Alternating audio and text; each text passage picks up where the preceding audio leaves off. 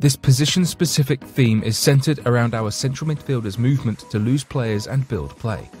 This isolated practice encourages quick combinations in tight spaces and forces our midfielder to play quickly. We begin with a simple central pass, allowing a pass on the turn before receiving a 1-2 around the defender for a teammate.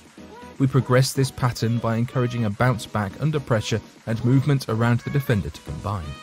We then finish with movement to combine from a third man run and switching play to the opposite teammate, changing the point of attack.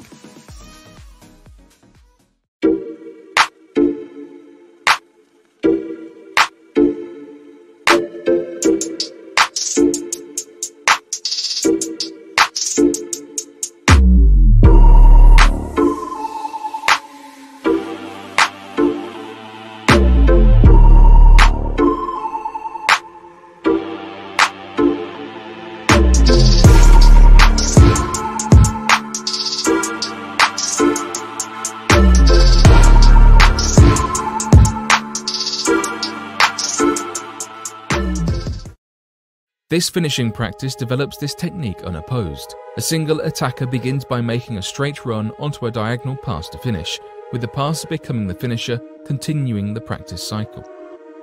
We then progress this with our striker now making a diagonal run onto a straight pass to vary receiving and finishing angles. Attackers can then meet the ball with a diagonal run, meeting a diagonal pass before a finish. Once attackers have developed their finishing, we can then set up 2v1 situations as shown.